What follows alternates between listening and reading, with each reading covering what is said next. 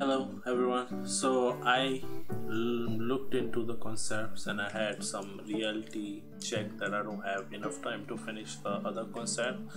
So I decided to go with this one, which love more on the landscape side, and I love to do similar things than I already done in the past.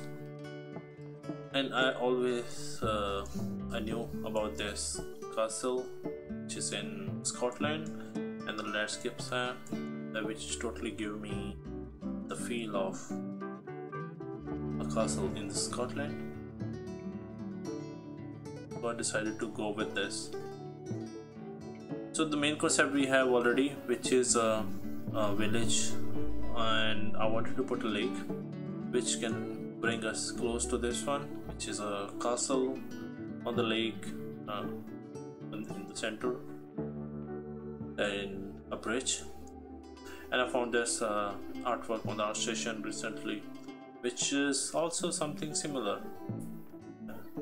And then we have this one for the lighting, and then we have here's really nice image of castle on the cliffs. I really like the transition in this image. And this is I forgot the name of the castle. Let me just check. So the castle name is Donan Castle, which we have a map here, maybe from a pamphlet, right? And this is a similar castle, this matte painting and in this photograph. So something like that, I thought of making a lake around here, and then have a broken bridge going here, and this, and similar to this, if you are confused about making the level design of thing, just look for D&D images like I looked here, so you get the fairly nice idea. Like there's a higher up's house, maybe big people, and then we have some houses, some formation, and then some temple here. And this is another on top view, some more photographs and some mood images of the same castle.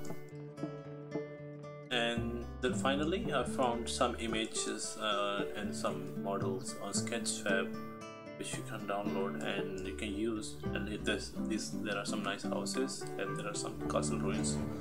I'll show you right now. So here are some of the image of Donan Castle, so you can just look. And this is the model I was showing. I guess it gives you a nice idea on the ruins of the castle, right? And it is also in the Scotland. You should always check here the attribution to the places.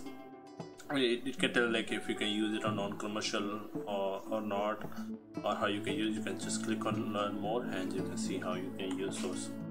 Yeah, so even if you are not using it directly, it can give you a rough idea of the model, so you can look at it and make your own, or you can use it as a white box or a block out, and then you can create your own and retexture it afterwards, right? So it's creating a quick picture, you can use these models. You have a lot of this big list here, you can check their profile as well.